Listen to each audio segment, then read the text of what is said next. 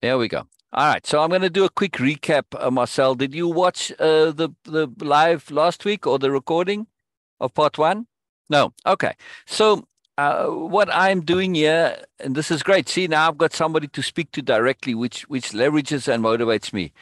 Just hi, Bina. Give Bina a chance to say hi as well. Bina's Hello. joining us. Yeah. So Yes. please shout, Hello, Bina. Marcel. Jump in anytime. Of course, you know all this. So yeah, yeah. Oh, Bina's. yes, yes. Yeah. Hello, Marcel, and hello, Sil. Thank you so much for doing this again in more detail.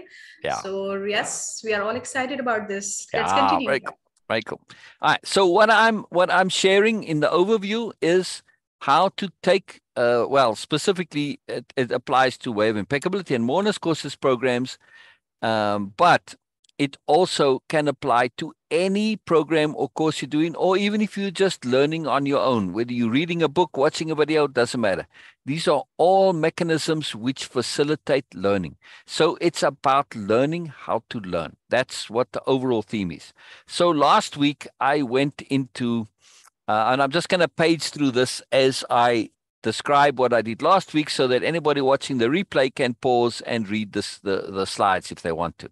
So last week I went through all of the promises that I make to potential participants. Now, these are, I call them promises simply because I'm a bit humble and I don't want to be arrogant. But really, what these are, all of the things that are coming up in the promises here, like these have come from things that participants have actually experienced, right? So these aren't necessarily promises; they're actualities. However, when going through these, the value of it was to say, oh, piece of being. Oh, wow, that's what I want. Make a note. Because as you go through this deliberate living, hells, bells, I never even thought of deliberate living. To deliberately live, this is a whole wow, that blows my mind. Right. Well, for me, deliberate living is a huge deal. So the value of these promises is for you to connect and notice and pay attention to what resonates with you. Right. So there's a lot of them here. This is what I went through last week, Marcel.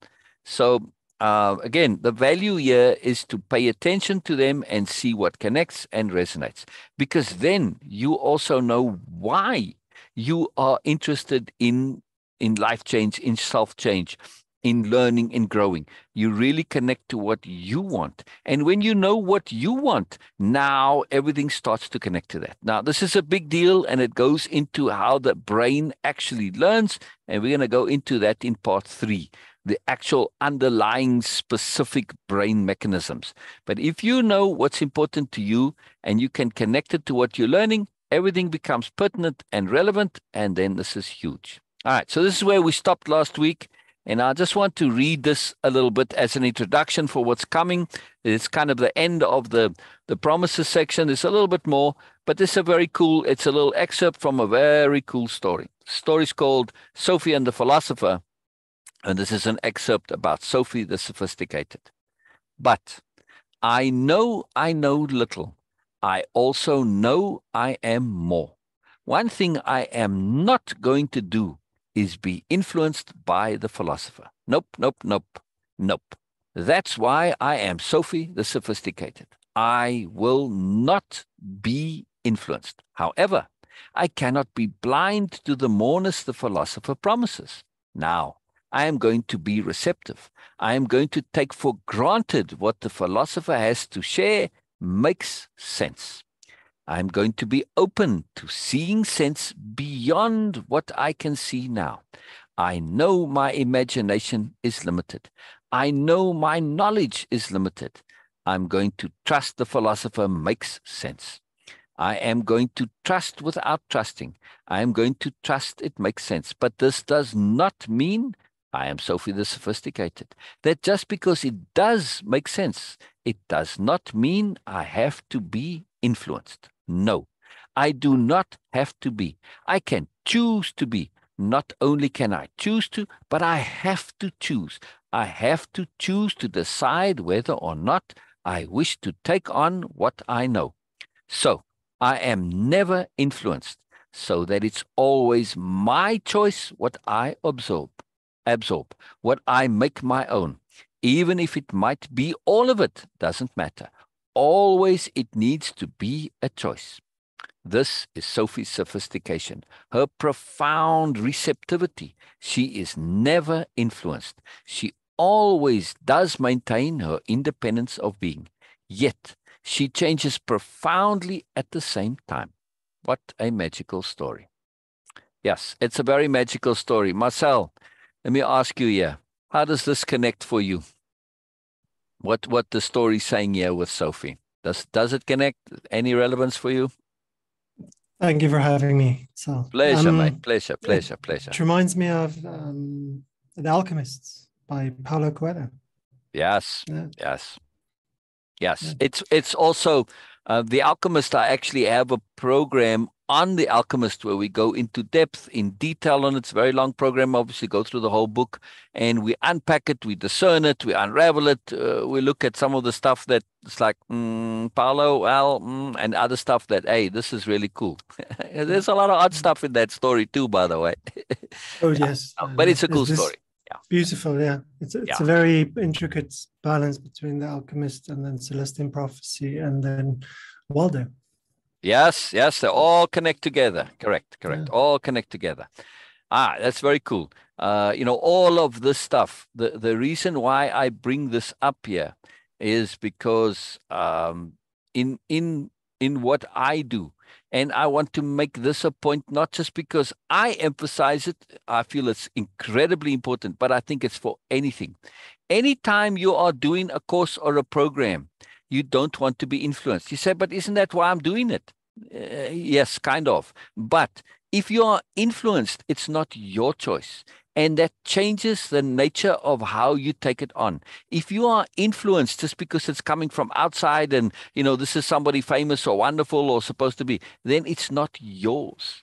But Sophie is very sophisticated. So she says, even if it all makes sense, I'm still not going to be influenced. I'm going to choose it all deliberately and make it my own. And this is a profound necessity if you want the learning to stick. Yes, because if you don't make it your own, you are taking on something that is somebody else's.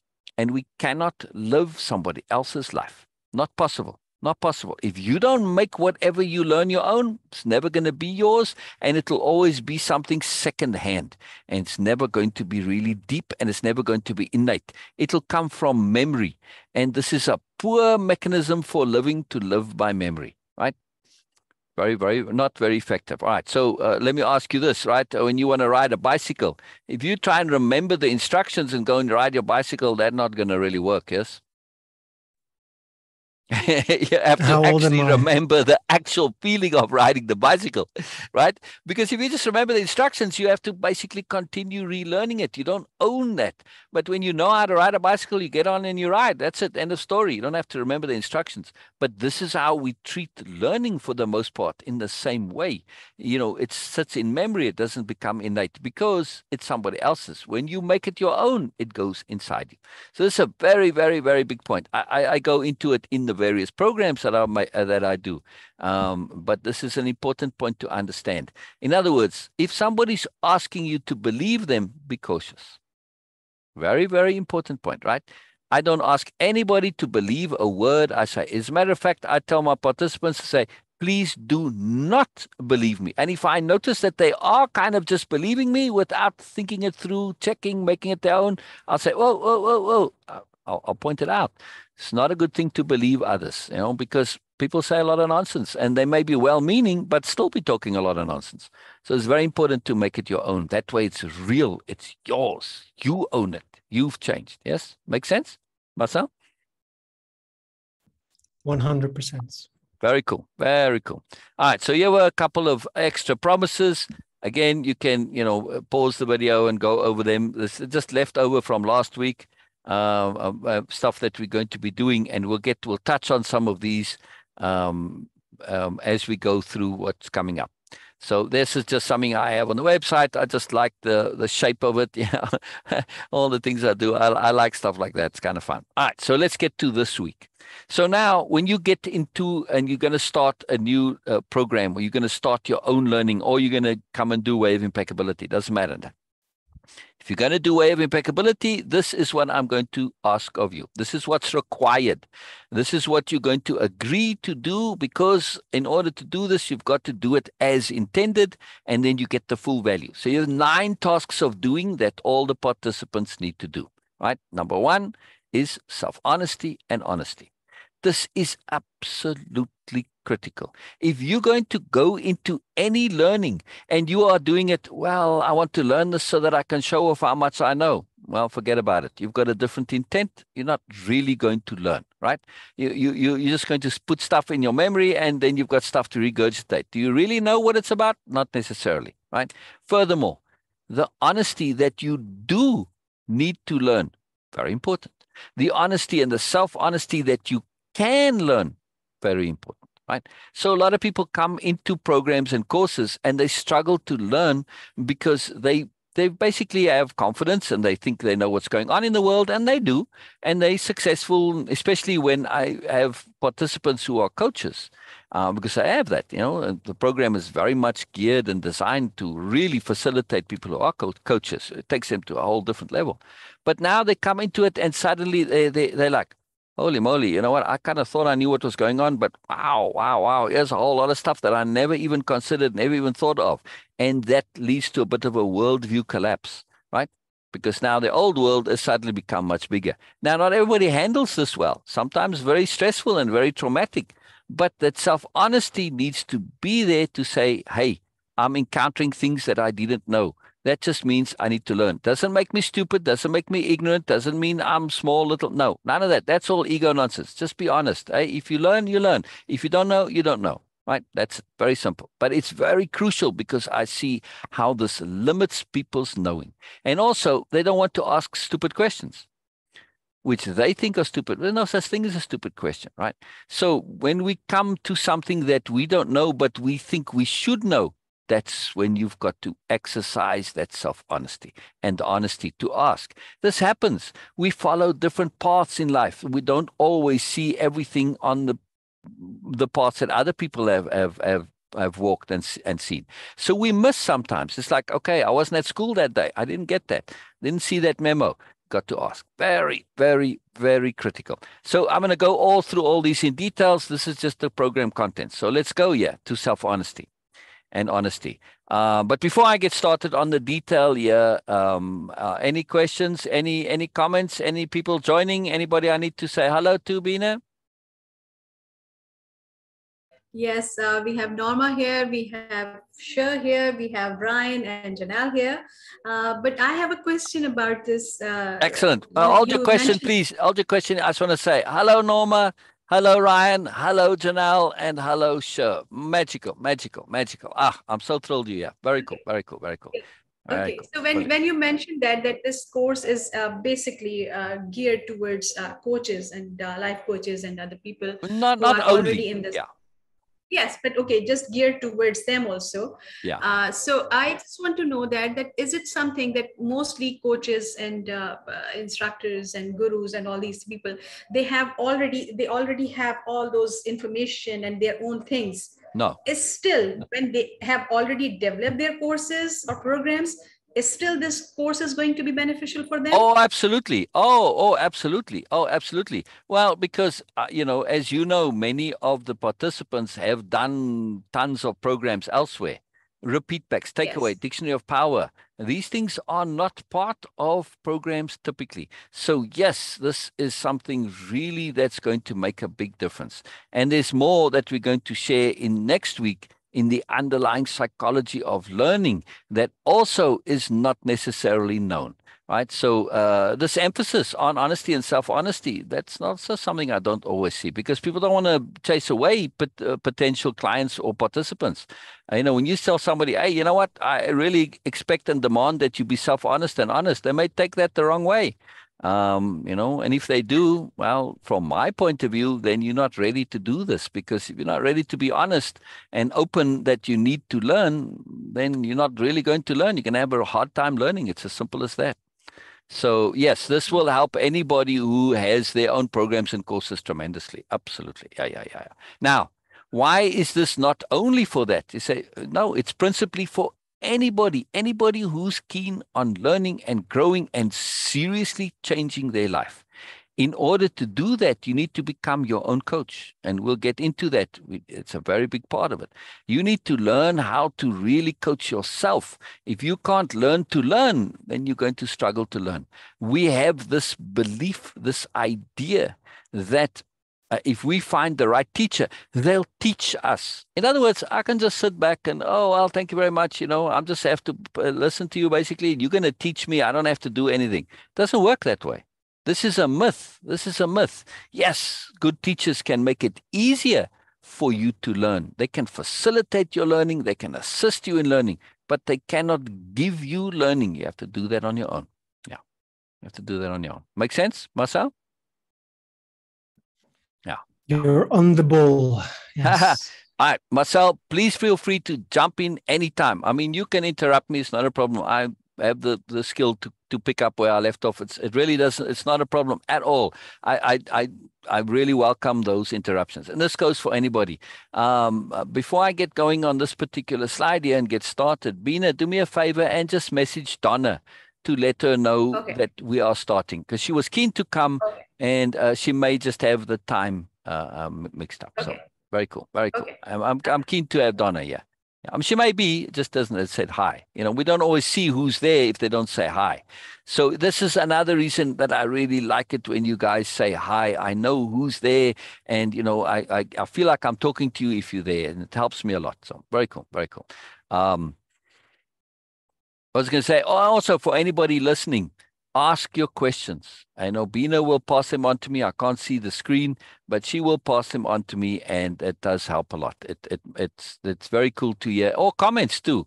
So that interactivity is a big deal, right? So please comment, ask questions. So can I ask a question, please? Always. That's what I'm saying. Jump in any time. Ask. Come on now. Related to this particular thing, self-honesty, right? How does one know if they're not being honest with themselves? That's a fabulous question. You see why I love questions? That's a fabulous, fabulous, fabulous question.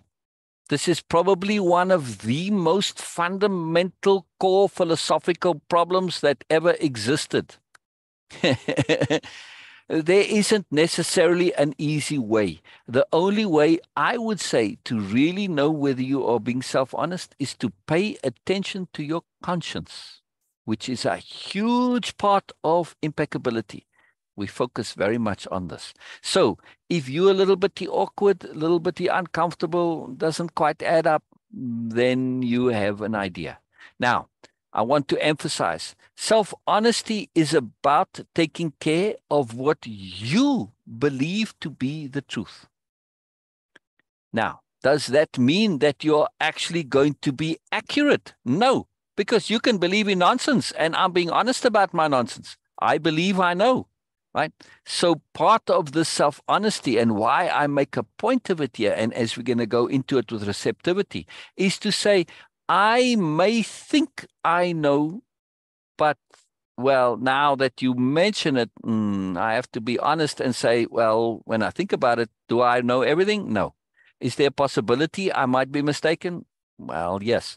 So part of this honesty and self-honesty is paying attention to questions that you might otherwise have taken for granted.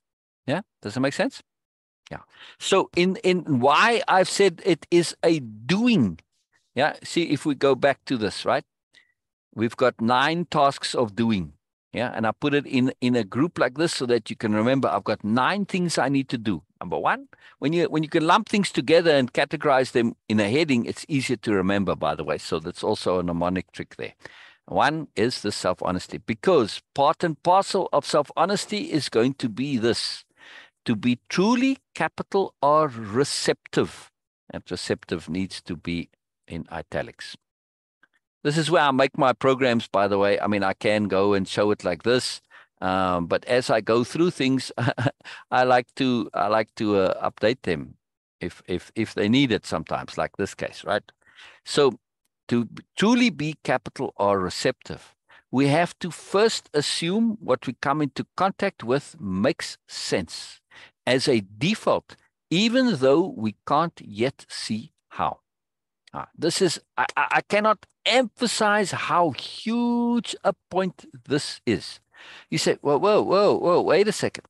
You know, there's so much nonsense in the world. If I go around saying things I come into contact with by default make sense, man, holy moly, this is going to really get me into lots of trouble. However, there is, we have to apply some, you know, sensibility here and a bit of default. I'm not saying go and do it with everything, but when you are coming into contact with something that you are looking to learn, this is absolutely critical that you by default assume it does make sense. Because if you do not give that description, that understanding to newness, if the thing that is coming to you is outside of what you know, it's going to stay outside of what you know, right? If you don't assume it makes sense, it's going to be unknown, it's going to be unintelligible, and you won't be able to connect to it. It's really fascinating. There are many studies, actually, of when people physically, literally perceive things that are outside of their experience. They cannot literally, physically, actually see the things because they can't conceive of it, they can't comprehend of it. So it doesn't exist for them, right? So in this case, especially with the things that I do and that I share, sometimes the conception, the point, the understanding, the deepness of it is just outside of people's reality and experience. And if they not have this openness to assume it makes sense, they can't figure it out because they've already shaped their world. They've described it as something that doesn't, and therefore, well, it's just nonsense. And then they miss it, right? Very, very, very huge point. Again, it touches this receptivity is under honesty and self-honesty. We have to be honest that there are things that are going to surprise us, things that are going to seem confusing at first, like, what in the hell is this guy still talking about here? Man, holy moly, this makes no sense whatsoever. But let me assume it makes sense and see if I can't reverse engineer it, right? So let's take, for instance, the crashed spaceship. And we go and we look at the engineering of it, right? Makes no sense to our engineers, none whatsoever. They say, what on earth is going on? What the hell is this? If they don't have that belief that it does make sense, there's no way they're going to be able to reverse engineer it, right? Yeah, so this is the same point. We want to insist it makes sense. Well, you knew the thing was flying, so it makes sense. Well, there you go. So you know this now. Now, I'm not pushing any alien theories here, just in case anybody. I'm just using it as an example. Yeah, today you have to be so careful with conspiracy theories and all sorts of stuff. No, it's just an example of something that's outside of our awareness and knowledge, but doesn't mean we can't figure it out. You can through the process of reverse engineering. But the key point to reverse engineering is to be receptive, which means we assume it makes sense. Otherwise, forget about it, right? Now, since the spaceship crashed, you might have to say, well, maybe it didn't work because it crashed, just in case, right? All right. So that way, we're able to come to comprehend that which is outside of our current knowledge and imagination. And I touched on this last week. No, it was in a different lecture, actually, sorry. But this is a key point, yes? Learning, by definition, is that which is outside of our current knowledge and imagination. Let me repeat that. This is a crucial point. This first paragraph, I cannot emphasize how huge it is, right? What we need to learn is outside of our current knowledge and imagination. If it's something within our current knowledge and imagination, what we're really doing is not actually true capital L learning. It's just extending what we know. It's extrapolating what we know. It's refining, honing, and so on, practicing what we know. It's not something new. If you in your life are basically going along and you say, you know what, I'm doing everything I'm supposed to do, I've got a good job, I've got a good life, my kids are grown up, whatever. You're saying everything is fine and hunky-dory, yet I'm not really satisfied, right? I get this all the time. Not really satisfied. I want more. Yeah, capital M more. You might not say capital M more, but when I mention it, it's like, yes, that's what I want. I want capital M more. I want moreness in my life. But I don't know what it is. By definition, thus, what you need to learn is outside of your knowledge and imagination. Yes? Very important point. Very, very important point. So this honesty to say, I need to look outside of what I do. Therefore, when it's outside of what I know, it's going to be unintelligible at first. It's going to be new, strange, weird, and I can't be put off by that. That is what I'm looking for, that which does not initially make sense to me. Because everything that does make sense has resulted in my life being, well, blah. And we don't want to have blah, right? So this is a core point. This is why people get stuck and they loop and they loop and they loop, looking at the stuff that they think they should and know, but it's all known stuff. So it doesn't really help you very much. Got to be open, got to be open. Most critical. I just, this is so huge, this. And I want to emphasize this. I'm going to be sharing many things, which, it's just a paragraph, just, 2 sentences there. But they are profoundly life-changing, everything-changing sentences. This concept of receptivity, this understanding of our learning what we need to learn, being outside of our current knowledge and imagination, huge deal. Reverse engineering, huge deal. Changes everything. These are profoundly changing conceptions. Now, we have this expectation of profound coming with bells and whistles and fireworks and lightning and thunder and all sorts of magical stuff. No, sometimes the profound just comes in 2 sentences in a paragraph. Yes, very important to be aware of. Part of our receptivity, the profound, and when the profound is shared in a really cool way, then when we've done it, we say, okay, so you're saying this is like massively profound. But when I read this again, I'm like, well, duh. Yeah, Marcel? I'm hoping it's a duh to you, yes? I believe it's what Einstein meant when he said you can't get to the same result or you can't come to a different result by continuing to do the same thing over and over again. Exactly. Madness. Now, I have news for Mr. Einstein, by the way. He didn't have computers in his day, really, but I do many things on my computer exactly the same way and get a different result. But anyway, I'm just having fun. But what I'm trying to say is that hopefully you'll see this as a duh, because when we see the profound as a duh, that means we've gotten something real. Yes, because to me, sensibility, sobriety, awesomeness, when you really connect to the duh, you're connecting to the obviousness of it. Yes, it's obvious. It's duh. That's magical. It wasn't obvious, and it wasn't a duh just before it became obvious. But once it's obvious, you want it to be a duh, because then, well, it's obvious. It's easy to assimilate, easy to integrate, easy to understand. So I make every effort to have the profound be a duh. Right? Very powerful thing. Very powerful thing. Let's continue. Once we've applied the fullness of every process of comprehension and understanding at our disposal, including checking with appropriate sources, and we still cannot see the sense, then we might come to the conclusion something doesn't add up, but only then. Almost always, though, in well-considered content, there's always sensibility. Our task is to find it. All the layers, as inevitably there's, of course, more. Right. Very, very, very powerful, very simple technique, very powerful. Now I'm bringing in a core aspect of impeccability here in this middle paragraph to say, hey, we're going to check it thoroughly. We're going to think it through to the end. We're going to perspective shift to multiple perspectives. I'm going to come to those techniques and tools later on, but I'm going to give it my absolute best. And maybe like the spaceship, I'm going to check it out thoroughly. Maybe this was a flawed spaceship. That's why it crashed.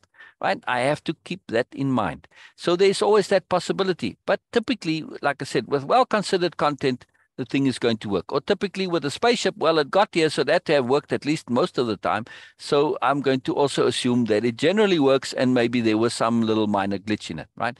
But I'm just maintaining my perspective. It keeps me open for learning. Yes, very, very important. This is what self-honesty and honesty is all about, why it's mentioned as a task of doing, as it keeps us open. All right, now let's come to something that's somewhat particular to me and how I do things in my programs, and this is repeat backs. Now, before I start here, it may be mentioned, there's a very sophisticated understanding behind this of how the brain works, how the brain learns, how language works, all sorts of stuff. So it's very simple in its application, but there's multiple layers of value that come into this. Very cool. So repeat backs are exactly that. You repeat back the course or program content on a slide-by-slide basis. Right? Now, as you're going through your own stuff, you might want to do this on a point-by-point, sentence by sentence, paragraph by paragraph, doesn't matter. However you are grasping it, the key is to repeat back to yourself, right? Now, you want to do this on the slide-by-slide basis. At least this is what I ask my participants to do as appropriate. You know, sometimes they might not be, but we'll see. In your own words, though, not verbatim. This is very important, right? So everybody knows the husband that, you know, he's sitting there and the wife is giving him an earful and she says, oh, you're not listening. He says, no, I am. And he repeats what she said. Verbatim, right? He throws her words right back at her. See, I'm listening. No, he wasn't. He's just able to repeat verbatim. Yes, I have the skill too. It's very easy to do. Yeah. But am I really paying attention to what he's saying? No, I've tuned you out. I'm just allowed my memory to regurgitate. No, so that's not what a repeat back is. It's not to say it verbatim, right? Repeat backs are to say it in your own words. This is very, very critical. Now, I would challenge anybody here, right? Just try this. Say you've got something important to share to somebody, yeah? And you say, hey, Marcel, what did I just say? But in your own words. See what happens. I can give it a go. What happens? Oh, I wasn't actually asking you. You're welcome to do a repeat back if you want to. I was just using it as an example. Oh, please go ahead if you like. It's important to retranslate within our own spectrum of actual verbal understanding so that we can conceptualize using our own words. Exactly. Now look how brilliant that was, right? Look how brilliant that was. In other words, when I heard Marcel now, I can say, man, Marcel really, he was paying attention to what I'm saying because he didn't just repeat my words. He put it in his own words, which demonstrated to me and anybody listening that Marcel actually comprehends and understands and gets what I'm saying. Yes? Right? Now, you put it in your own words. You also demonstrating that to yourself. So I love the repeat backs because for me, I get to make sure that the participant actually does understand what I'm trying to communicate. Yeah. Now, if they just repeat my words back to me, how do I know? I have no idea of knowing. How do they know that they actually understand? They don't either if they just repeat the words back. But in a repeat back like this, you can feel assured when you get the confirmation from me that, yes, you understood what I was trying to say. Now, does that mean you have to agree with it? No, not at all. It just means you understood. Yes? That's a massive skill.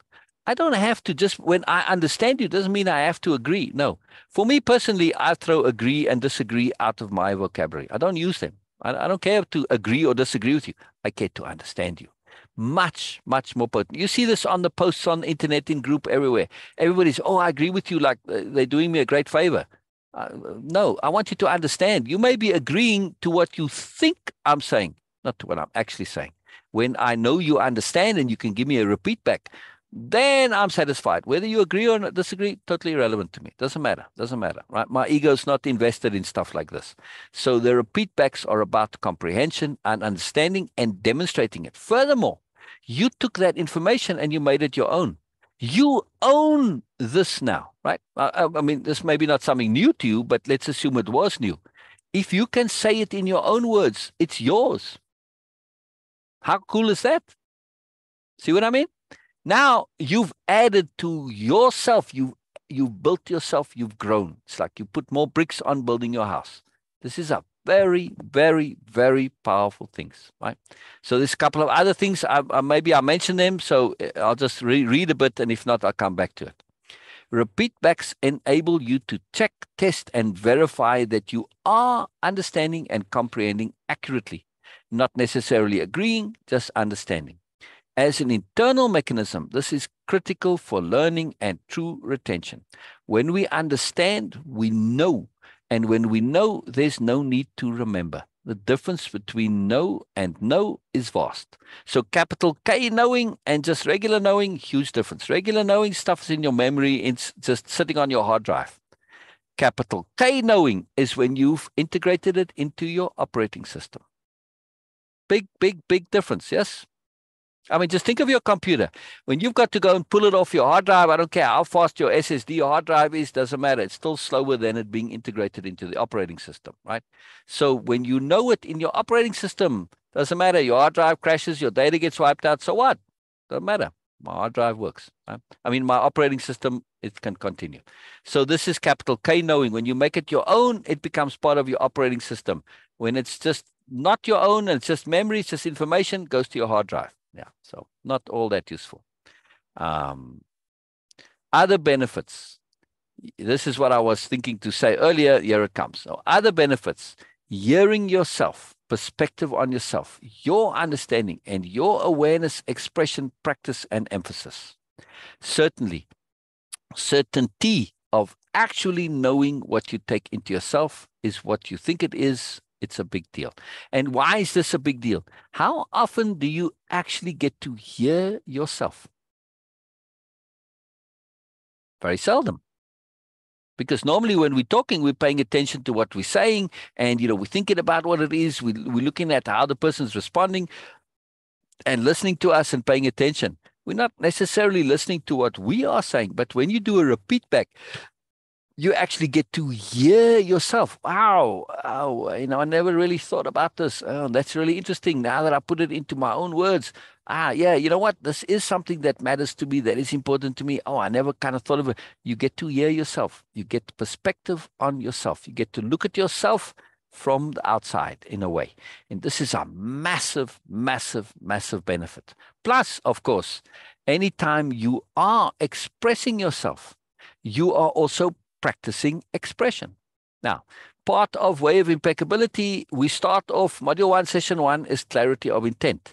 What is it that you want to get out of this? What are you looking to achieve, accomplish? Many things come up in that. Almost always for everybody, they say, I want to learn to express myself better. In Way of Impeccability, we don't ever focus on that. It happens automatically because of things like repeat backs and the next part that we're coming to now, takeaways. So this is a side benefit. You're getting to practice expressing yourself. Huge, huge, huge, huge.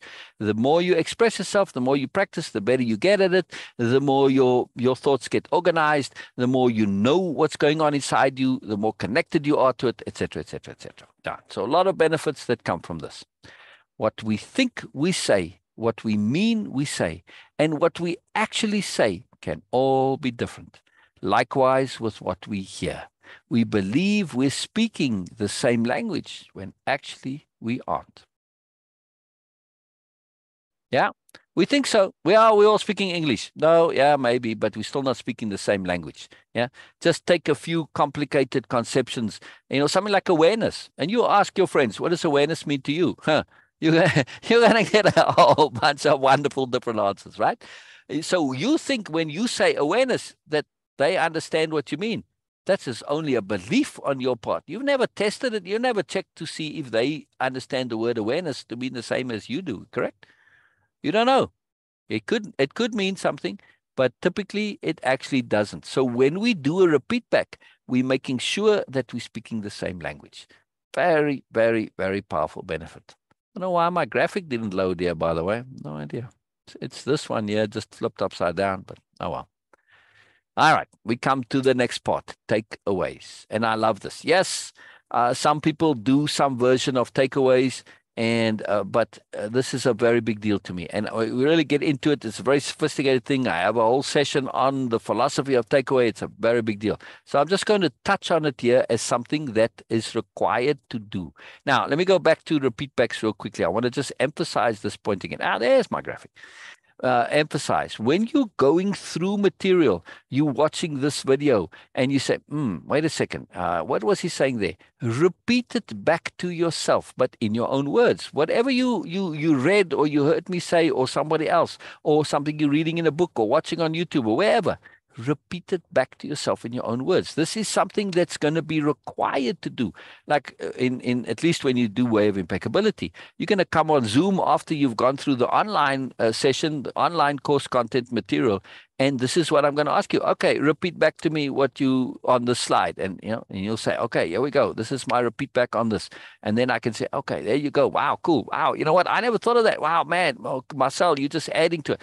I learned too. Right. So in the repeat backs, not just for you, it's for everybody, but you get to check and understand. So it's part of this actual doing of the course is to do a repeat back. It's a very simple exercise, very simple thing to do, but there's a lot more to it than we believe, right? There's a lot of underlying stuff that happens. You're training your brain and all sorts of stuff. Very, very potent. Emphasis, 101 different things that come into it, but that's complicated. I'll spend the whole rest of the live talking just about that. Takeaways, likewise, are something you do. Yes. So when you finished with something, for me, I like to do takeaways while I'm going through something. I always apply this to everything. I do takeaways on absolutely everything in life. And I'll explain in a minute now. As we go through this, you'll see. Huge, huge, huge, simple thing, but huge. Takeaways are exactly that.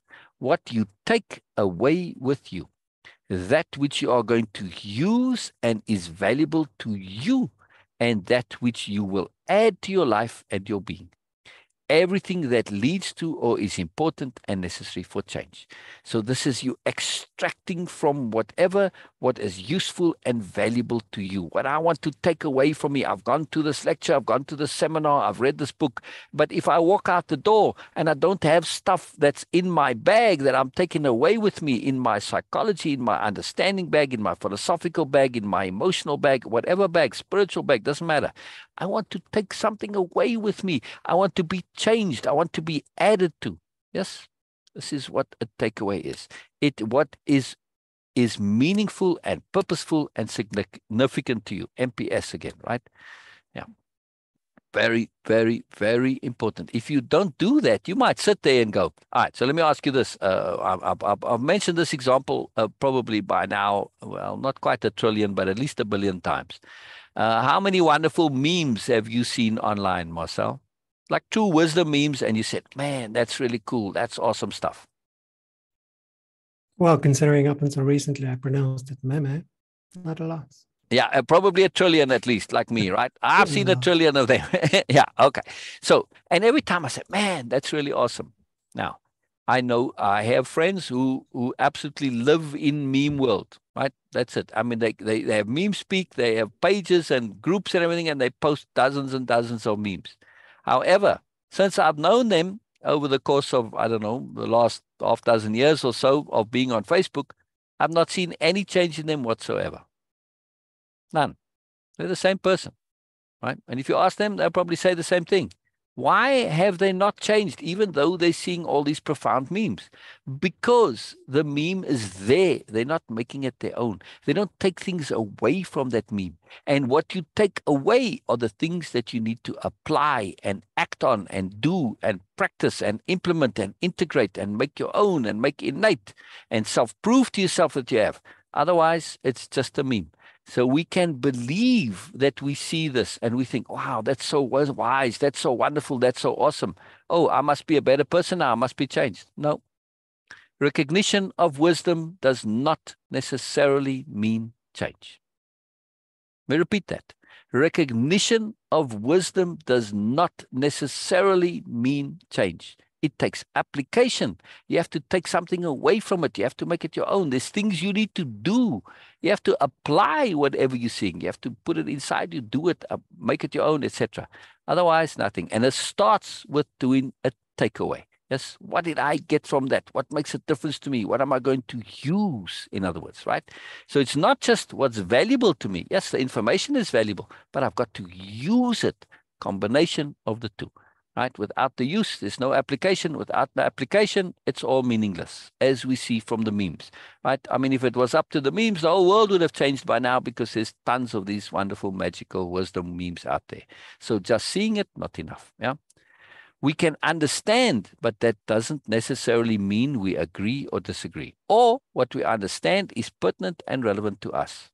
It's a very key point here. So again, with the memes, right? We have to make it pertinent and relevant to us. We have to actually do something to change. Our takeaways are what's important to us personally and what we are going to incorporate into us and implement as part of our lives and what we'll use as part of our new self. Takeaways are thus what we are going to apply in our lives. Yeah, I kind of get ahead of myself here. The topic automatically leads to things. So I'm basically saying what already here, but that's all good. It's all good. So the takeaways, very, very, very, very big deal. Before I go on to slide 2 here, Bina, any comments? Please jump in, Bina. You always have so much awesome that you share. Oh yes, when you were sharing about repeat backs and takeaways, and I was thinking that every single time when a participant share, including me, of course, when we share our takeaways, this is the kind of a recognition certificate and acknowledgement certificate you receive, that yes, whatever promises you were making or you were saying before doing this course, we agree with that yes, we have already achieved that every single time. Yeah. So it's not like, okay, we are going to say it or acknowledge this at the end of the course. Right. Every single day with every slide, we receive this acknowledgement and this certificate of agreement that yes, we have achieved and we have seen that promises being fulfilled. So this is so profound, so profound. Yes, yes. So it's a profound feedback mechanism also on yourself. And also the takeaway gives you an idea of what is important to you. So it's a mechanism of extracting stuff. You don't need to learn stuff that you already know. But the takeaway says, oh, this is new, this is useful, this is valuable. Or maybe I did know this, but you know what, I haven't been using it, I haven't been applying it. Okay, I need to use it. So yes, what Bina says, it's a confirmation feedback loop process. Very, very powerful. Very powerful. And again, Marcel, you jump in, mate. You ask, please go ahead. Anytime. I was just, so this is beautiful. So it's my pleasure. The previous slide it's a recipe for confidence. Exactly. Through introspective, guided self-awareness. Exactly. Very beautiful. Exactly. Profound. What Marcel said is so simple. You say, yeah, well, duh, Marcel. Yeah, well, does can be ridiculously profound, and that's when they are. We've got to learn to really see the profound in the duh. Yes. Or the sublime in the mundane. Same thing. Very, very important. Yeah, it's a massive, massive deal. Very simple, but massive. Very huge. Sometimes takeaways can come indirectly via inspiration or imagination, for instance, and not always from the obvious we are focused on.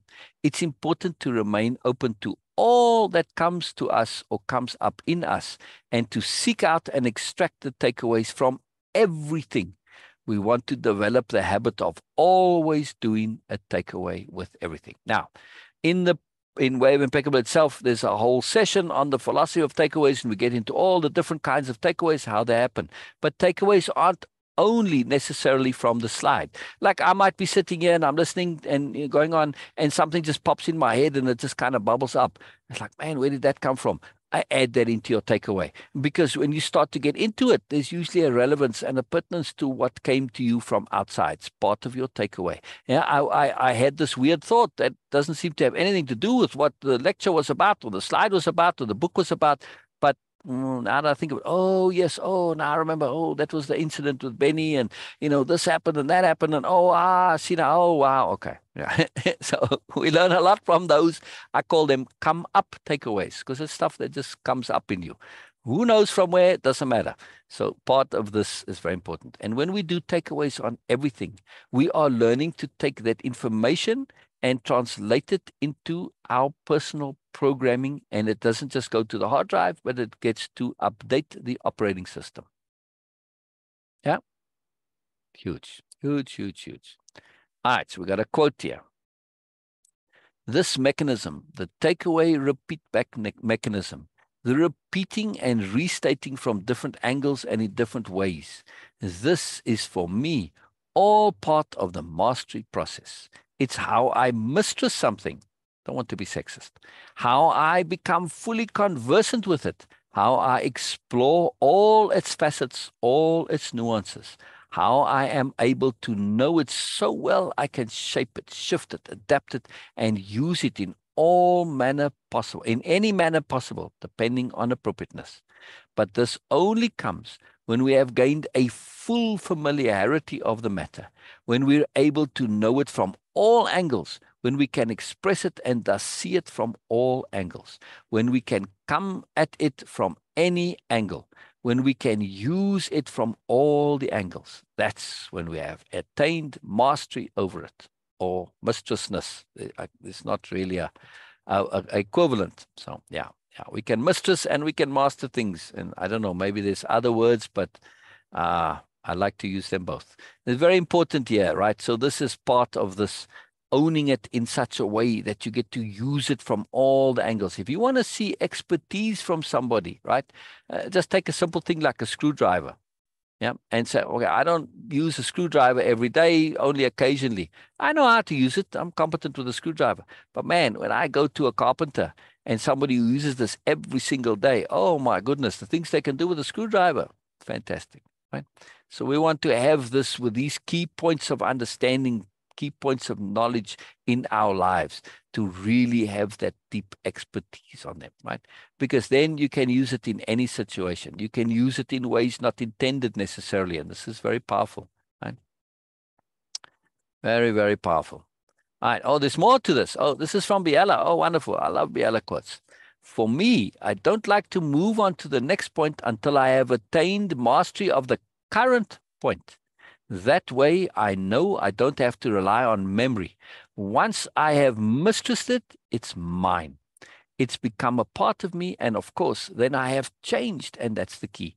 To get to that point where we change our being, that way we are, not just our memory.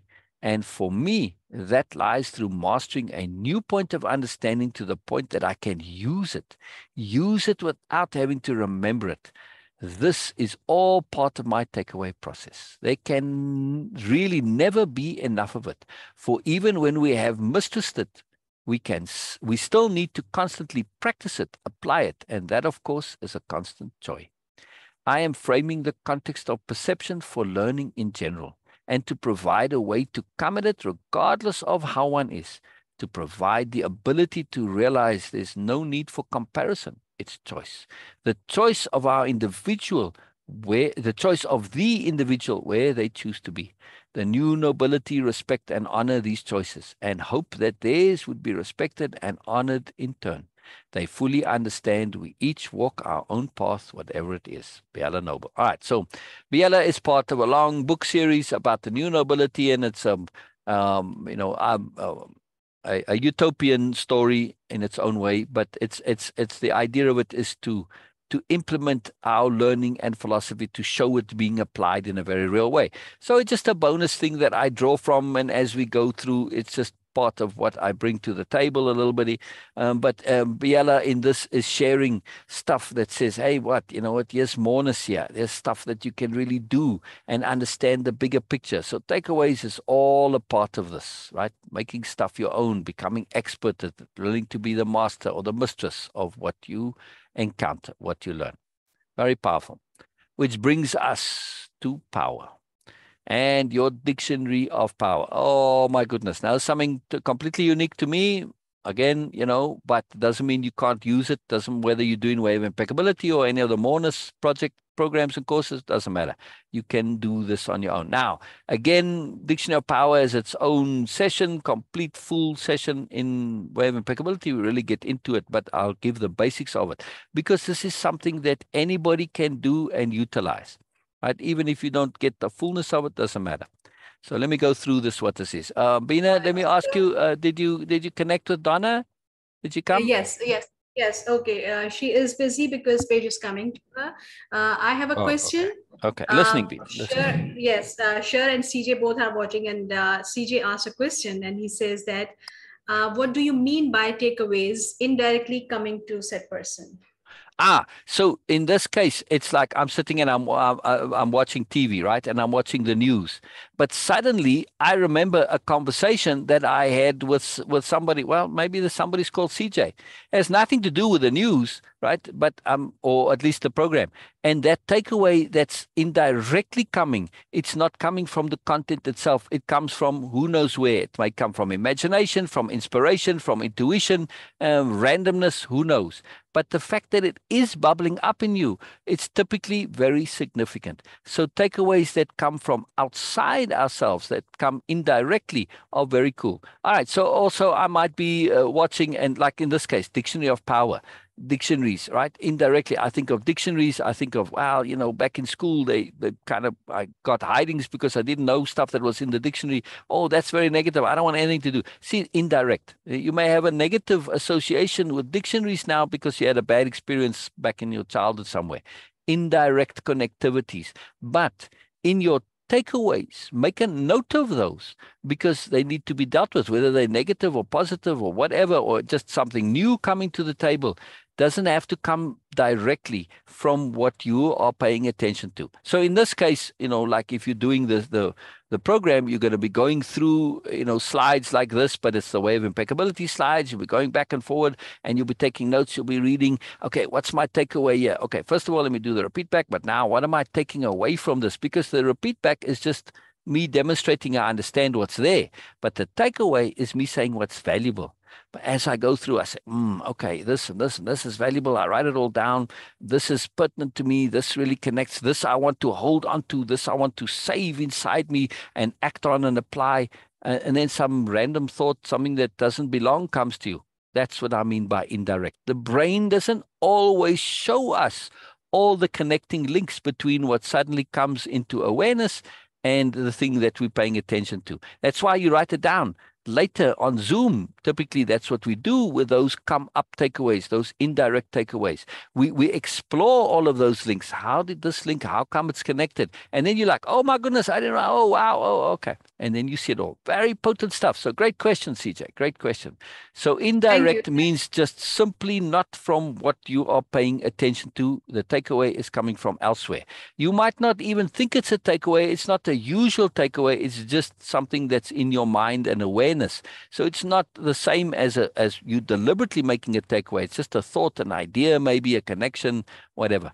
But we're going to treat it as if it's a takeaway. Yeah. Bina? Thank you so much. Thank you so much, sir, for this profound answer. And he says that, yes, I just had a major aha moment. So Cher is typing for him. But this is so brilliant. Thank you. So was the aha moment on your question or something else? No, because CJ asked this question, and when I put it here, and then you were elaborating it, then he says, "Oh, yes, now it makes sense." Okay, so, yes. Good. Okay, good. That's why we like questions, right? Because we can say the same thing, and then somebody comes, they say it slightly differently, and suddenly we click. It's like, okay, I get it. So this is part of why takeaways and repeat backs are so potent. Because when you hear things, sometimes it's not in your brain's language. It's just written in a slightly different code and whatever. But when you hear it in a different way, your brain goes, I get it, and it all falls into place, right? Now, we are going to take this next point here, this next doing, that is this, what I'm sharing here is a doing, right? Same with takeaways is a doing, repeat backs is a doing, being honest and self-honest, doing. It's a doing, not something to remember, it's a doing, right? So these are your tasks of doing. And very part, the Dictionary of Power is absolutely this. Now, I'll read through it and then I'll explain a little bit more what I was going to say. But when we think of it from a computer programming point of view, it's very potent. Your Dictionary of Power is a list of all the power conceptions which matter, are important, make a difference, and are useful and valuable to you, as well as their extended understandings. So, what is a power conception? Takeaway is a power conception. Repeat back is a takeaway conception. Appropriateness is a power conception. Impeccability is a power conception. Trusting without trusting, believing without believing. I don't know. There's tons of them, right? It's something that really makes a difference and something which is influential in your life. It has power, in other words, like impeccability, patience, fantastic power conception, right? And also something which has more meaning to it than what we usually describe. right? So there's like regular patience, which, for most people really means kind of impatience, really, right? But capital P patience, this is a skill, this is a power, this is a big deal. Now, I'm not going to go into that because, again, it'll take a long time. But this is the stuff that we are paying attention to, stuff that really, really matters. Yeah, and as I go on, I'll explain why this makes such a difference. The entries can be single conceptions, compound conceptions, even short phrases or quotes. Be sure to, like for instance, look for or train yourself to find the sublime in the mundane. Right? You can put that sublime in the mundane. You don't have to put the rest in there, just that. Sublime in the mundane. You can figure it out from the rest, right? It's like a fractal conception. The moment you're paying attention to it, it starts building on itself, and then it starts to develop, and you get this moreness that's come out of it. This is really profound. Just that simple little sublime in the mundane. Really, we tend to think the sublime is something magical and big and wonderful and comes with bells and whistles and fireworks and all this stuff. Sometimes it does, yes, but other times, if you really pay attention, you truly can see the sublime in the mundane. Yeah, I mean, snowflake. People give poor snowflakes a hard time, but when you really look at a snowflake really closely and up close, these are incredible. They're all different, each and every single one. It's unbelievable, right? Beautiful patterns, everything like this. Sublime in the mundane. Yes. All right. Very wonderful. The entries can be, I read this already. All right, single conceptions, compound, even short phrases or quotes. Be sure to understand it's your dictionary of power. Marcel, yours, not mine, not Way of Impeccabilities, not Joe, whoever's giving you your course. No, yours. Doesn't matter. I don't care who says what. You need to make it your own, and you putting this in. It's my conception. I put impeccability into it. Doesn't matter where the soul has been using this course, and the thing is called Way of Impeccability. When you put impeccability in your dictionary of power, you've got to make sure that you understand what it means, that not only do you understand what it means, but this is something that you fully connect to. That's you, that's yours, that you ascribe to, that you completely are in harmony with, right? It's you own it, something that you truly say, this is me, this is sensible to me. Yes, very important, right? This matters to me, this is important to me, right? This is why it's your dictionary of power, and that's what makes it a dictionary of power, one of the reasons, right? The entries in your dictionary of power are the foundation of your new self-conception and are therefore extremely pertinent and relevant to you, as it's what you emphasize as you, and thus what creates, sustains, and constantly expands into your ever ongoing moreness. So you're building yourself. Right, now look at just a few conceptions that are mentioned already. Impeccability, capital T, trust was a new one, but patience, understanding, trusting without trusting, takeaways, repeat backs, honesty, self-honesty, all go into your dictionary of power. Why? Because these are things which Marcel is saying, yes, check this honesty, very important to me. Self-honesty also, right? They're not always the same. Patience, hell yes, this is something I might need to work on. Oh no, I got lots of patience. I maybe have ridiculous patience. Okay, check. All right, all of these things you go check. What are you doing? Are you not creating and understanding a new self-conception? Not definition will come into self-conception. It's a big deal. It's part of the program. I don't know if I mentioned it here, but anyway, your self-conception. Conception is open-ended. Definition is limited. You building a new operating system, and all of these entries into your dictionary of power are those top-level programming terms or conceptions, right? Now, if you know anything about computer programming, if you look at the old programs, the very early ones like BASIC, they're very wordy and all of this. And then you get the next one that followed after that. I'm going back a whole bunch of years now, right? BASIC, then came Pascal and all sorts of things, right? Fortran and all this. But each of them took the previous ones and the new programming language, right? The actual language, the words, the concepts that you used were condensations of information. And then you got greater and greater and greater condensations, right? So in the high level languages, they use a conception, a term but it means tons of things underneath it, right? This is what we are doing. We are packing all that information into these conceptions. That's why they're power conceptions, because they're like the capstone of a pyramid. And there's all this understanding and moreness in the pyramid. Yes. So if I ask you and I say Marcel, right? And I say to Bina, I say the word Marcel. Marcel means something very different to Marcel than it means to Bina, correct? Yes. Yeah, Marcel. I mean, for you, Marcel that's me. That's who I am. This is my identity, and your whole history is in there. Your understanding, your thoughts, your beliefs, your likes, your desires, all of the stuff, right? So Marcel is a power conception. See what I mean? It's a big deal. So we're going to do this with other conceptions. And now, instead of having Marcel be a closed definition, well, you know what? Marcel struggles to learn. Marcel, has got stuff in his past that he's not happy about. Okay, Marcel is intelligent, but whatever. All of these things, you can define yourself, but they can be very limiting. So when you start to build your dictionary of power and you add conceptions in it, which are open-ended and connected, you now say, you know what, Marcel isn't just the sum total of my past. No. Marcel is a process. Marcel is evolving. Marcel is ever changing. Marcel is open. Marcel is continually adding stuff. So the Marcel you knew yesterday, well, that was yesterday's Marcel. Today's Marcel different to yesterday's Marcel. Are there similarities? Yes. But Marcel is ever growing, evolving, changing, learning, shifting. This is magical, right? So this is part of a difference between a conception and a definition. Yes. Definitions kind of look backwards. Conceptions are open-ended, looking forward, connected. They're not limited. Very, very powerful point. So this dictionary of power, you adding stuff that you can use, and there's a moreness to it. That's why it's called dictionary of power. Yes, we are. So ask a question quickly. Please. I love them. Don't worry about interrupting. It's not a problem. Is what you're describing similar to zipping large volumes of categorical information? Exactly. Yes. Now I love this. We're not making a zip file. We're making a cabinet file. Yeah. Very different, right? A zip file, you've got to go and unzip it and what's the thing with a cabinet file, for those of you who don't know? When you start a new operating system, the things typically come in a cabinet file or some other variation of it. The difference between a cabinet file and a zip file and a regular file is that a cabinet file is a self-opening file. The instructions for opening it are contained within the file. This is what we want in our dictionary of power and the conceptions that go in there.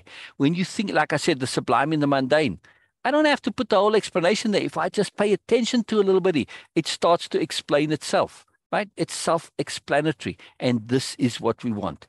Our dictionary of power, we want them to be populated with self-evident sensibilities. Let me repeat that. Self-evident sensibilities. So that's an entry into your dictionary of power. This is a huge deal, a self-evident sensibility. Well, patience. Is patience not a self-evident sensibility? It's like, well, is patience a good thing? Well, duh. Explain to me how patience is a bad thing. I can, but still, on the whole, to have it as a quality, this is a power. Because, yes, it's all about appropriateness. Sometimes you need to be impatient. Well, when I need to get out of a burning building, I don't want to be patient and hang around till I get burnt. No, thank you very much. I got to be impatient and get the hell out of there, right? So I use this as an example because literally, people get burnt inside a burning building when they have opportunity to run out because they can't make a decision. Too many choices, they end up running around in a circle, and then they end up burning. They can't choose which one's the best option. Who cares? Any option is a good option. Yeah. So we have to be understand this, right? Very powerful stuff. So when we come to this, like you were saying here, in terms of the conception, self-evident sensibilities, we don't need to prove it. It's self-evident. I don't have to believe anybody. It's self-evident. Now I have something that really makes a difference. That's why it's a dictionary of power, not a dictionary of beliefs. Because beliefs are beliefs. By definition, they are not facts. Yes? A self-evident sensibility, like patience, doesn't take belief into account. The very understanding of what patience is, say, yeah, okay, this is useful. This is a tool, right? Any tool, it doesn't ask you to believe in it. This is a screwdriver. I don't have to believe in it or not. It works. It does what it's meant to do. And if I want to unscrew screws, well, there you go. Or whatever else I want to do with it. Actually, I use mine. I eat a lot of oranges, and it's really nice for breaking open the tip to start. I don't know. I struggle with it sometimes. So I use that for that. Just saying, you can use it for all sorts of different things, right? My point is, when you understand the conception, it has usefulness. It's self-evident in what it does. I don't have to have belief. This is a much, much, much, much more potent and sophisticated way of living. Because if our core is based on self-evident sensibilities and not belief, when I get to beliefs, I can use those to deal with the beliefs and treat the beliefs as something that might change. This is very useful because, of course, we all know we had beliefs. We believed something was completely, absolutely so, and we found out later it wasn't. Yeah, very, very powerful. So once this has happened once to you, you can't ever trust your beliefs to be facts after that, yes? Very powerful, very powerful, very, very powerful. This dictionary of power, oh, that's what I was busy saying. It's a dictionary, which means it's connected to vocabulary and language, right? I didn't call it a list of power or something like that. No, it's a dictionary of power because we are going to treat it very much like a dictionary. You're going to make your entry and next to it, you're going to say patience means this and this and this and this to me. And if you ever really pay attention to actual dictionaries, every year they come up with the latest revision and they might extend the explanation. They might say, wow, you know what? Patience used to mean, well, take the word gay. They changed that word. When I was a kid, gay meant happy, cheerful, light, right? Now it means homosexuality. Very few people remember the original meaning. So words change. Likewise, our conceptions change, right? And it's a very powerful thing to keep updating them. Also, right, with something like impeccability or patience, these are sophisticated conceptions. And you might say, whoa, you know what? Patience, yes, I understand it, the ability to wait without stress, the ability to be at peace with what's going on, etc. But also, patience is the absence of arrogance when it comes to timing. Holy moly, I never even thought of me being impatient as being arrogant. Why is it being arrogant? Well, because I'm expecting the world to operate according to my timetable. So now patience is associated with lack of arrogance, right? Wow, man, that's really extended and expanded my understanding of patience. Now it's kind of hard to be impatient because I've got this association with impatience, arrogance. Oh, crap. Well, I can't be impatient anymore, right? It's kind of hard to be impatient when you think of it as arrogance, yeah? You don't want to be arrogant, do you, Marcel? No, Yes. no. And you're a good person. So you cannot deliberately, consciously be arrogant because it'd be a phony according to your own goodness. Yes? Can't do it. So now I've just taken impatience off the table. Sorry. Some people like being impatient. They don't want to have that taken off the table. They say, dang it, so come on now. I can't be cursing at the traffic anymore or whatever. Yeah. Anyway. So just a little bit of fun, but I'm using this to elaborate on the point that our understandings, these conceptions of vocabulary is part of language. Now, this point that I made about not being phony is same thing. When we say things because we are good people and because honesty and self-honesty is integral to us, I'm going into a very sophisticated psychological underpinning understanding of why the dictionary of power is one of power. Because what you say, you're going to try and make true. So you have to be very careful with what you say. Say, well, you know what? I'm somebody who doesn't really learn well.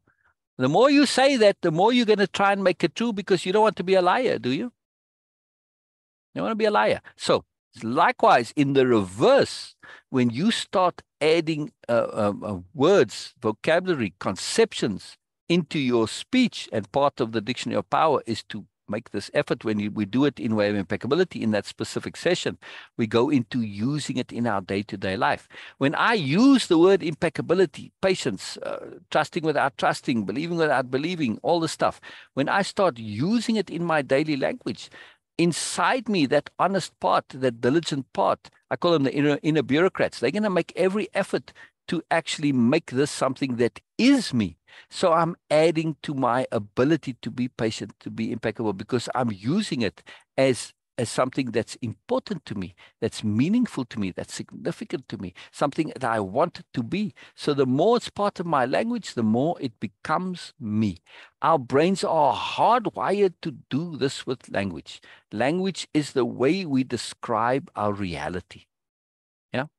So a dictionary of power, when you have these power conceptions, you are describing a reality that is a moreness reality. Not a lessness reality, but a moreness reality. This is what we want. This is how we can shortcut and accelerate actual, real, lasting change. Yeah. Remember, I said what we're doing here is very sophisticated. There's a lot behind this. This is why, right? And I'm going fairly quickly on this. But when we really understand the deeper mechanisms of learning and of application and how we are, then we see how all of these tools start to make a difference, a massive, massive difference. Yes. So this is a big, big, big deal, this dictionary of power. You're actually building your operating system kind of from scratch again, right? Because, man, you know what? In the operating system I came with, the default operating system, I've got entries into that dictionary of power that are just terrible. Take, for instance, self-doubt, right? Or not trusting. Or, for instance, just believing whatever's told. You know, like just you've got to believe like anybody in authority. You've just got to like just accept, well, they know that. I was taught when I grew up, and I suspect, Marcel, I don't know how close you are to my age, but when I grew up, the 11th commandment was, thou shalt not question.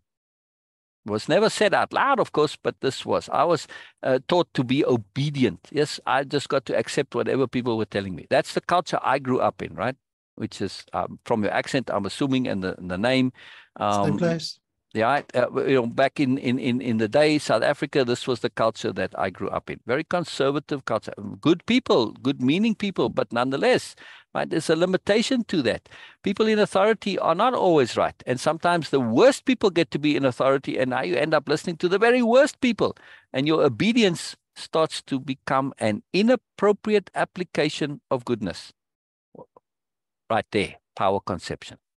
Inappropriate application of goodness. Yes, I don't want to get into that too much because it's a long story, but man, it's a great example of an incredibly powerful power conception to go into a dictionary of power. So we have to be cautious with this. Now, when I'm rebuilding my own operating system, my own way of being, and I'm saying what's important to me, not somebody else, because it's your dictionary of power. You're not going to believe anybody. You're going to figure it out for yourself. It's only going to go in there when you've figured it out, when you're confident, when your conscience tell you, I've really worked this out, I've really thought this through. It's now a self-evident sensibility. Then I can put it in there. Very, very, very life-changingly profound on so many levels, right? Changes your entire brain structure by having a new vocabulary. Some incredible system, right? So, and it works on your behalf without you needing to struggle and stress and make all sorts of weird efforts and memorize long things and all this. No, it happens innately, automatically. Inadvertent learning, another power conception that I utilize in what I do. And this is a technique to actually take advantage of inadvertent learning. It's an incredibly powerful thing, a big, long story behind it, but still, just to mention.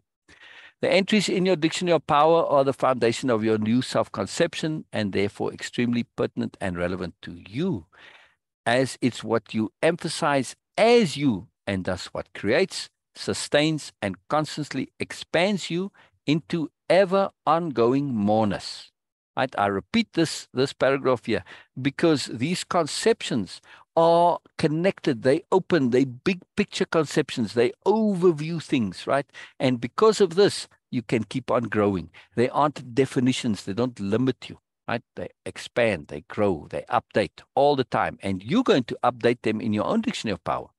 Very, very big deal. So on this here, I'm going to skip this a little bit because this is very particular to if you're doing this and dictionary, in way of impeccability. Just a few things here that actually, maybe I won't skip it then. All right, never mind, because it brings in emphasis. So when you're making your own dictionary of power, what I ask the participants to do is the following, right? And this is what this is about. But you can apply it on your own too. Since emphasis is so incredibly powerful for its brain training incredibleness, we always want to keep it in focus. To this end, it's recommended to always capitalize your dictionary of power conceptions. This also serves to differentiate them from their common usage versions, like how we use and mean impeccability and trust. Capital I impeccability, capital T trust is much expanded on the typical understandings of these power conceptions. That capitalization also serves to add an internal emphasis when we speak the terms. Like when you hear me say impeccability, you can kind of hear I mean more to it than what you might typically hear it, like you're reading a Victorian romance novel and they talk about the impeccable gentleman. They're meaning something slightly different to what I mean by impeccable. Right? The inner mind, a genius at implication, will take this to mean these conceptions need to be applied and thus aid you in your application, internalization, and incorporation of these power conceptions, leading to lasting change, real change, and thus why they are power conceptions. So it's a very simple thing to do. You're writing something, you're typing away, and you put in there, patience. Do you mean regular patience or do you mean capital P patience? Trust is a better one. For most people, when they say trust, they say, well, you know what, I'm just going to trust that things will work out, especially spiritual. I'm just going to trust the universe is going to take them. In other words, they're just engaging in wishful thinking. And they just got an excuse to be lazy. That's what that little T trust typically means when I see people use it, right? Well, you know what, things are going to take care of me. No, you're just being lazy. Sorry. Have you done everything that you can do to make things work out in the way you want them to be? No. No, well, I'm just trusting it's going to happen. Well, you're being lazy. So why on earth would the universe or whatever your deity is help you out if you've made no effort? You might say, are they really serious? Do they really want this? Because a lot of people want things that they don't really want. They think they want them, but they don't really want them. The only way to know for sure is when you take action, when you do stuff. So now it whole changes this whole thing. You can't just go back to that little T trust. You're not going to get anything. Capital T trust comes to when I say, hey, I've done absolutely everything that I can do. I cannot think of one more thing to do, but still I don't quite have things resolved. Well, now the only thing that's left for me is to capital T trust. Yeah, because if I don't capital T trust, I'm also putting out the intent that I'm not going to get what I want. Right? I've done everything I can do, so my capital T trust now becomes an action, a doing. And now it's a sophisticated concept. Again, there's a whole session in Way of Impeccability on capital T trust. Very, very big point. But I'm making the point here about that when we have a term that's capitalized, like when I use capital T trust, I mean a very different thing to when people typically talk about trust. I mean a lot more to it. It's a philosophy, actually. Same with more and moreness. Moreness, just this term, moreness, it's a philosophy. It's a whole way of living and being and thinking. It opens us up. It connects us to stuff. It changes everything. It's a very, very big deal. One simple term, moreness. But boy, is it huge. For instance, let's say, okay, I say, hey, Marcel, we're going to go on an adventure. Where are we going? Well, I don't know. I have no idea. What are we going to do? What are we going to encounter? I don't know. It's all going to be unknown. We're just going to go out and explore the unknown and connect to the unknown. You say, oh, crap, soul. You know what? The unknown, that doesn't sound very exciting. That's pretty scary. It's like, what the hell? You want to go mess with the unknown? You don't know what the hell you're doing. I say, no, thank you very much. You can have your adventure. I'm staying home. Yeah. Okay, maybe not you, Marcel, but I'm just using you as an example here. But I come to, so the next day I come back and I say, you know what, Marcel, I'm going to go on a different adventure. So, all right, I'm okay, I'm listening, I'm interested. What are we going to do this time? Oh, we're going to go exploring moreness. We're going to go adventure into moreness. We're going to connect to moreness. And this is what we're going to do. Everything we're going to do is, sign me up, man. I want moreness. Yes, I love moreness. I want more in my life. Yes, okay, let's go. When we're starting, let's go already now. Moreness, I want more moreness. Very simple shift, right? Unknown to moreness. Same exact thing. One is negative, one is positive. That's how our brain is very stupid when it comes to words and conceptions. Why the dictionary of power is so powerful. Because moreness, I'm greedy for moreness. I want moreness. I'm excited about moreness, right? I'm going on an adventure. That's what an adventure is. You're basically just connecting to what is the unknown, but you're seeing it as moreness. Shift of perception, shift of perspective. Very profound. So these terms make a difference. This is what Tolkien in Lord of the Rings, he said, not all who wander are lost. Exactly. Exactly. That's you took the words right out of my mouth. The very next thing I was going to say is the difference between being lost and being on adventure is the difference between thinking everything is unknown and terrible and negative and seeing everything as moreness, as joy, as exciting. That's the difference. That's the difference, right? When I deliberately embrace the unknown, the lostness as moreness, it becomes adventure. Exactly. Exactly. So to me, life is an adventure. It's not me. It's not a struggle. It's not a horrible thing. And I'm always, getting into monster. No, it's an adventure. Oh, a monster. Yay, a monster. Any gamer who comes across a monster says, yay, right? You play games, I assume. Yes. Online video games. You know what I'm talking about? Not much. I know what you're At talking least about, you're but aware not of them, much. right? But I'm just saying. So, this is gamer logic, right? Things that people see as stressful, they see as bonus, right? They're looking for the monsters. Yes. Yeah. Looking So, for what stands out, whereas usually yeah, people yeah. fear what Moreness, stands out. right. For them, it's moreness. It's just a simple shift of terminology. But in our brains, it's what goes with that terminology. It's what associated with it. Association management, one of the entries into almost I could pretty much confidently say, all of the participants of Way of Impeccability have association management in their dictionary of power. This is a profound, profound thing. Our brains are very, very, very simple. And it's like tagging, right? How you tag things makes all the difference. You've got something profound, you tag it as adventure, as bonus, as exciting. You don't want to be tagging it as unknown, as potentially dangerous, etc. You're not going to get people reading your article or watching your video when you tag it that way, right? This may be bad for you. This is going to cause you unhappiness. This is going to make you misery. You don't want to be adding those tags to what you're doing. No. Right? So the same things can have different reactions on us depending on how we perceive it, conceive of it, connect to it.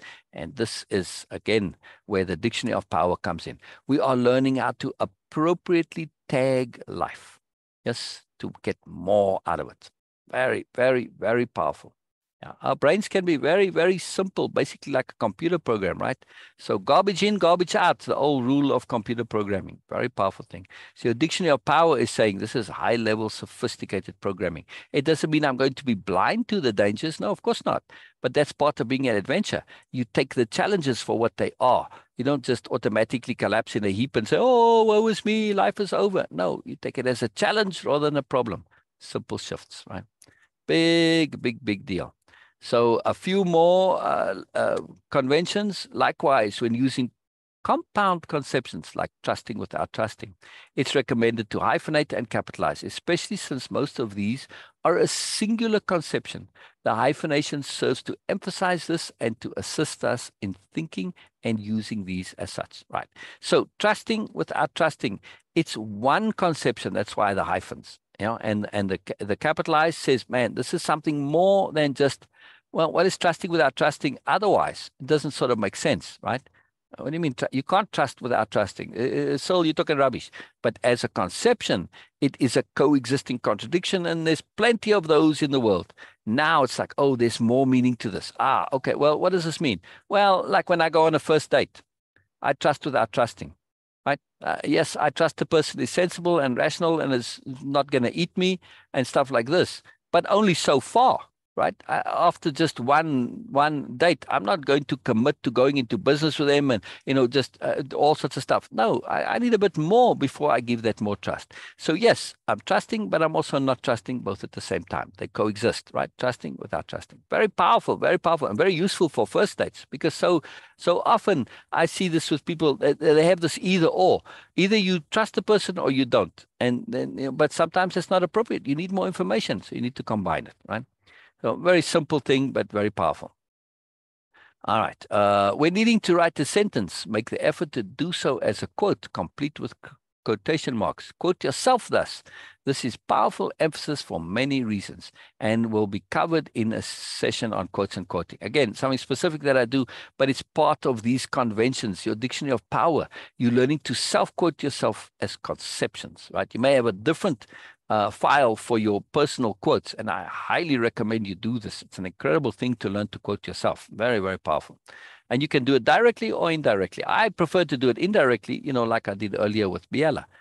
This is me really quoting myself. But You leverage all sorts of things there. Long story, but very powerful, very powerful. Keep your dictionary of power organized and constantly updated. Yes, I think I'm speaking to some people who maybe get a bit behind and lax on this. They'll probably know who I mean, right? Keep it constantly updated. It's a crucially important part of you and your progress and growth. If you prefer taking notes by hand, make the effort to transfer your dictionary of power to an electronic format, as these allow for sorting and automatic expansion as and when you add to the expanded understandings of your entries. So a simple technique that I like to use is just get a spreadsheet and you enter the power term into the cell, and the cell right next door to it, you can add the expanded understanding. Now, if you understand spreadsheets, you'll know you can type a lot of text into a cell, and basically the cell can just stay small and the text can all be in there. So you don't actually make your list all big and long. You can still see the list in your column A, and column B, all the expanded understandings. But when you click on it, then it's going to pop up and you can see what's in there. So it's a very handy and convenient, simple way. But again, do it whichever way you want. I just personally like using the spreadsheets for this because it keeps my list compact, and I can sort that list and add in a row anytime, add in new power conceptions and keep them sorted. I like to have it sorted. That's just me, so. But anyway, however you do it so that you can access it and that it's something that you can actually access with meaning and it's useful to you. And of course, sorting it, you'll see duplicate entries because that happens all the time, that we come at things and you add it in again. Doesn't matter. And you say, oh, I've got a duplicate. Let me combine the understandings and remove the duplicate. Very powerful, very powerful. But also you can leave the duplicate and say, wow, you know what? I've finished the course now, the program, I've done Way of Impeccability or whatever. And I said, man, let me go look at my dictionary of power. Let me sort this. I haven't actually sorted it. I said, man, you know what? I've got 12 different entries for trust. Obviously, trust is a big deal to me. So there's many values to this. Many, many, many values, right? Yeah. All right. Quote here. Every entry in the dictionary of power is essentially a one conception philosophy. Yeah. That's that cabinet file I was talking about, right? Moreness. When we start to unpack moreness, wow, moreness. Wow. Okay. Everything starts to be moreness of life. We're seeing life as moreness, learning as moreness, adventure as moreness. Wow. I love moreness. I want more moreness. And with moreness, there's always more, but what you get is enough. Whoa. Anyway, it carries on. So all of these things are one conception philosophies: impeccability, patience, trust, all of them. Right? Big deal to understand that. All right. We come to the next part of what we're doing. But you know what? It's already an hour and a half. So I think I'm going to stop here at tasks and exercises because there's a whole bunch more coming. And otherwise, this is going to be very long. I didn't realize it was going to take this long, but it's very cool. So, tasks and exercises, again, something that you do. You do. So I'll just end it here. Bina, is there any comments, questions? CJ, you got anything more popping into your head? Marcel, I want to hear from you. All right. So before we go this, Bina will bring up any questions there. But let me ask you, Marcel, because I like to do this. If you can, please, I want to ask you for an overview, summation, takeaway of what we've been going through. In other words, what's stuck with you, what's connected with you, what's been like, wow, this is cool, and I like this. This is important to me. This resonates to stuff that I already know. That's important. That's emphasized. I want to share this. Anyway, a summation, overview, takeaway, please, if you wouldn't mind. All of it is important. Yes. Okay. That's yes. First thing, we get that out of the way. Basically, it's tools on how to reframe your own existence up until now through primarily reflection. Yes. Okay, so this is very, very valuable. It shows you exactly, without going into all of the really crap stuff like trauma and why you're so fucked up and all of those things. Exactly. It gives you this really, really good layer of, if you do this, you get that. If you do this, it's very martial arts in its essence, because you practice your beat, you get Exactly. When I you go really and learn a like new martial art, you do not get into fixing being a victim. That's not what martial arts is. They give you how to be self-confident, how to be empowered, how to have tools at your disposal. You're not going there to fix being a victim. It doesn't really work. So this is a very cool point to bring up. It's fundamental to way of impeccability, and that's very specific there, that I'm not here to fix you, and I'm not interested in paying attention to fixing you. Why not? Because of emphasis. If we just focused on your problems, all we're doing is we're training the brain to be focused on problems and what's broken. No, much rather focus on what you can replace it with, and it takes care of the problem automatically. The example that I typically use here is people teach their kids, say, do not steal, do not steal. Now, I was a good kid and I didn't ever steal, right? And people say, what do you mean, you never shoplifted? No, never. Never even thought of it, right? But did that thing, I mean, I really took not stealing very seriously. It was a big deal for me, right? That's how I grew up. None of my friends did either, just the culture at the time. But this learning to not steal, did that teach me to be kind, considerate, generous, thoughtful, to perspective shift, to think things through, to be impeccable, to trust, to have patience? No, didn't teach me any of those things, right? However, if I had been taught to be kind, generous, courteous, considerate, thoughtful, etc., how could I possibly steal? Not possible, right? So learning the positive takes care of the negative, but learning the negative does not necessarily mean the positive comes along with it. Very profound understanding. Very, very, very profound understanding. So when we are looking to fix our problems, say, what can I replace it with that will automatically take care of this problem? So I have self-doubt, for instance. I'm insecure. I don't have confidence.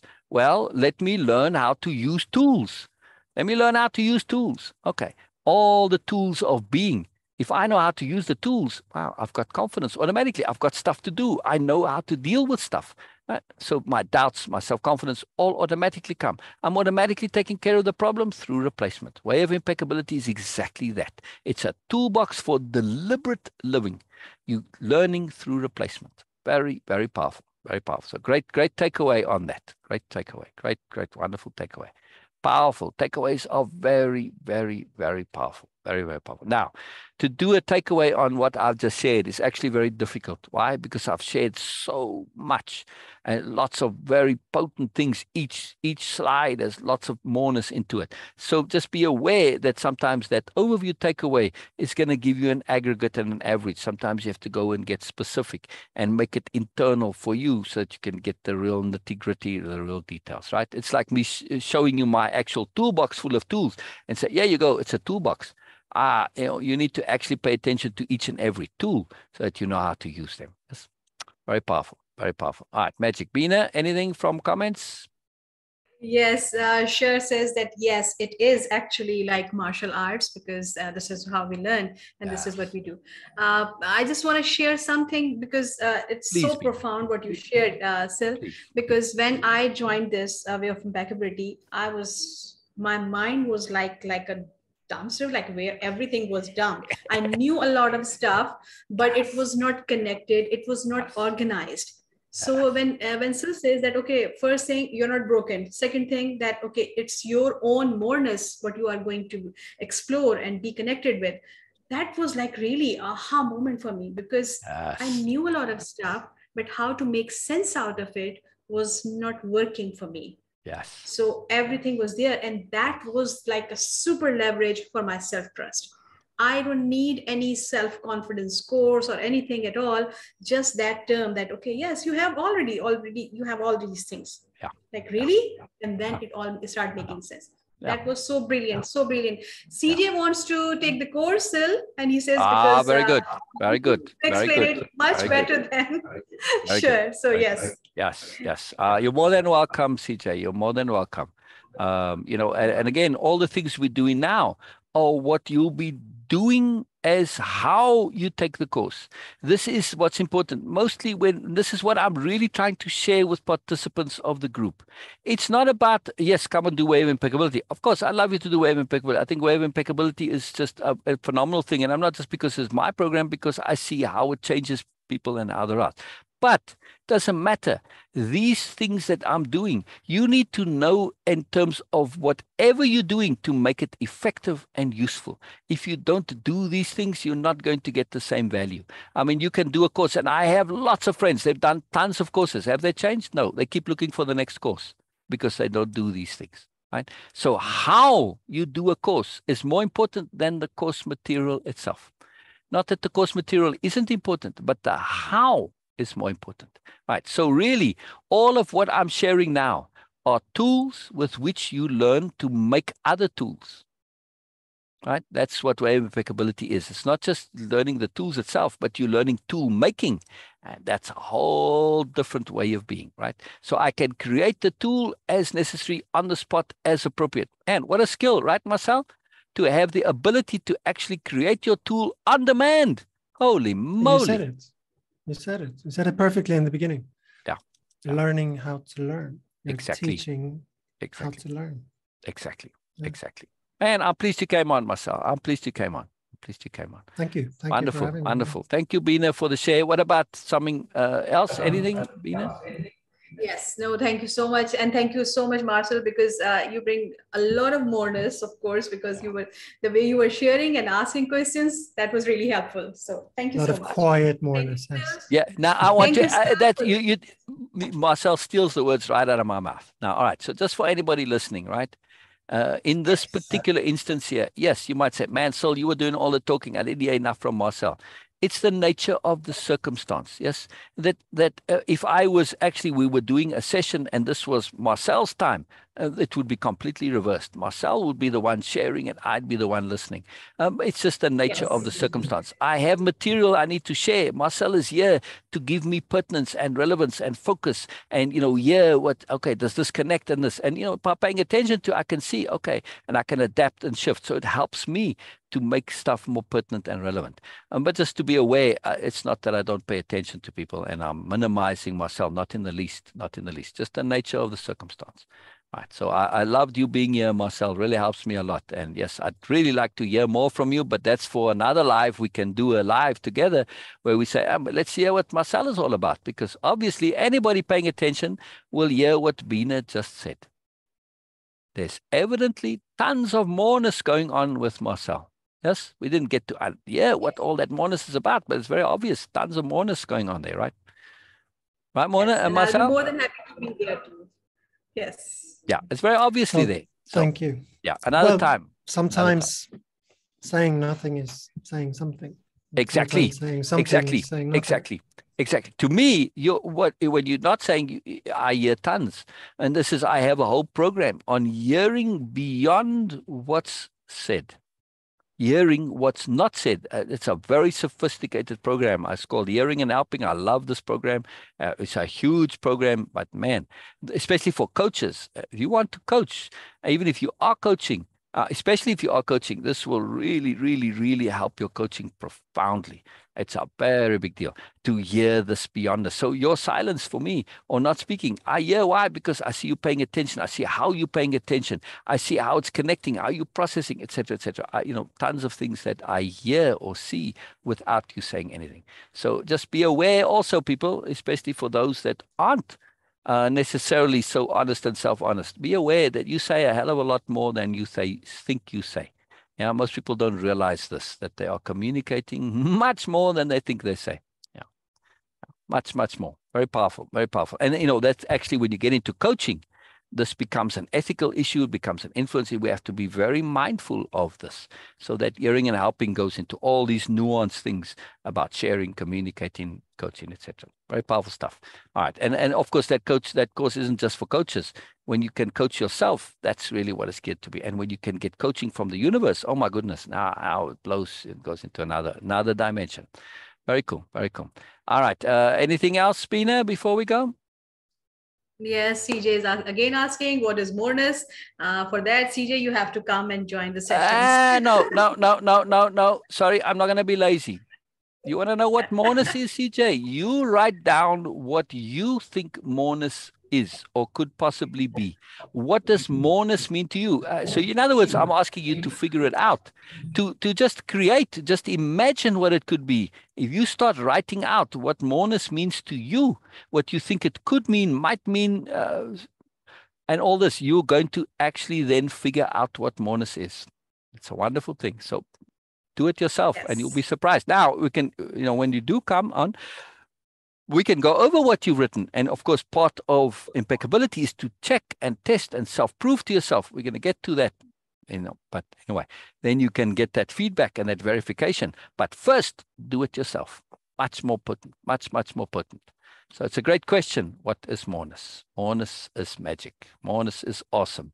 Moreness is what adds to us. Moreness is what fulfills. I'm telling you what it is now. All right, never mind. I got to stop. Yes.